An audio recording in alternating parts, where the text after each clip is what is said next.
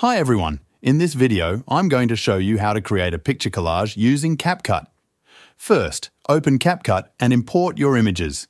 Drag and drop your images into the timeline, one on top of the other. This way, you can layer them to create a collage. Now, resize each image to your desired size. Click on an image in the timeline, then drag the corners to resize it. Position each image where you want it on the screen.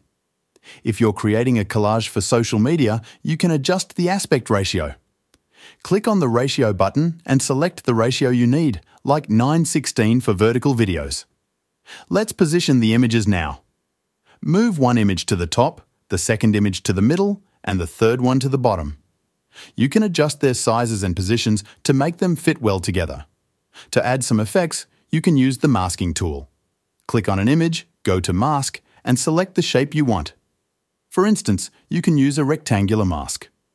Position the mask over the image and adjust it by dragging the edges. Repeat this for the other images. Click on the next image, go to Mask, select the shape, and position the mask. This helps create interesting overlaps and blends between your images. Play around with the feather slider to create a seamless and smooth transition between the images. Now, let's add some basic adjustments to enhance the collage.